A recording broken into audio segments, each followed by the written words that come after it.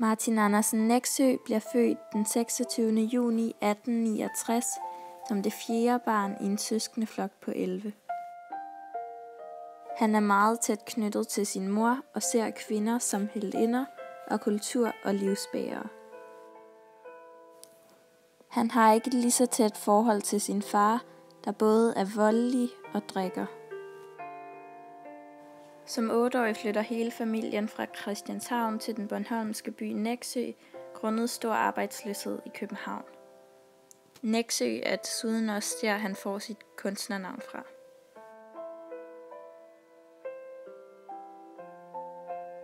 Som dreng arbejder Nexø som vogterdreng.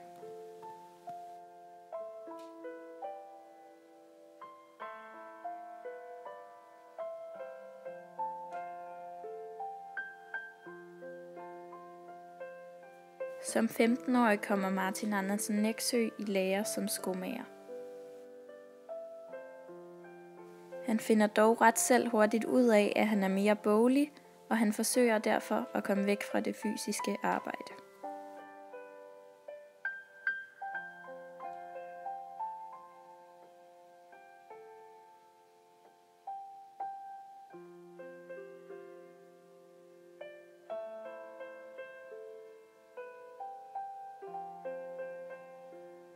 I 1896 skriver han novellen Lønningsdag en idyl, som er en del af novellesamlingen Muldskud fra år 1900. Novellen er startskud til en lang række socialrealistiske værker.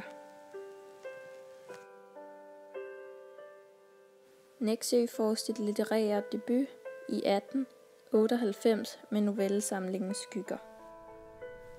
Hele Nexøs forfatterskab er præget af medfølelse med de fattigste. Han er rasende over de sociale forskelle, der er i de danske og internationale samfund. Senere indskrænker han sit område til almue- og proletarskildringer fra by og land og sø med børn som centralfigurer. Det ses også i 2 af hans hovedværker. Nemlig Det menneskebarn fra 1937 og Pelle Erobreren fra 1906 til 1910. Martin Andersen Nexø er ikke blot en forfatter, men deltager også aktivt i politik. Først som medlem af Socialdemokratiet,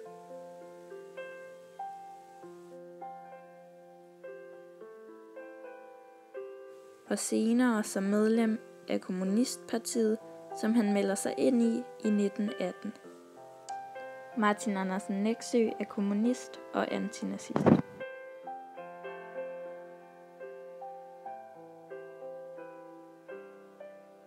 I 2. verdenskrig er Nexø ikke vellidt i Danmark på grund af hans samfundskritiske litteratur og hans forkærlighed for Rusland og kommunisme.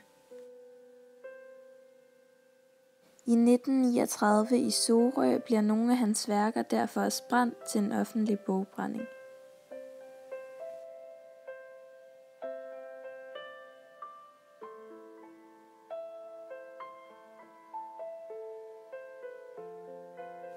Nexø bliver gift 3 gange. Første ægteskab er med den 15-årige Margrethe. De er sammen i 13 år, indtil de bliver skilt. Næste ægteskab er med den 23-årige Grete, som han gifter sig med og får 5 børn med. Og de er gift i 12 år, indtil de også bliver skilt. Den 3. og sidste kone er den tyskfødte 22-årige Johanne, som han bliver sammen med til sin død.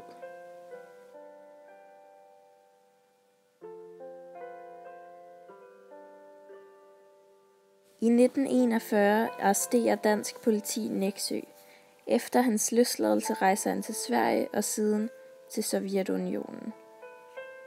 Efter 2. verdenskrig flytter Nexø til Dresden i Østtyskland, hvor han bliver til æresborger. Og i 1951 flytter han ind i en æresbolig, også i Dresden. Han bor i Dresden indtil den 1. juni 1954, hvor han som 84-årig afgår ved døden.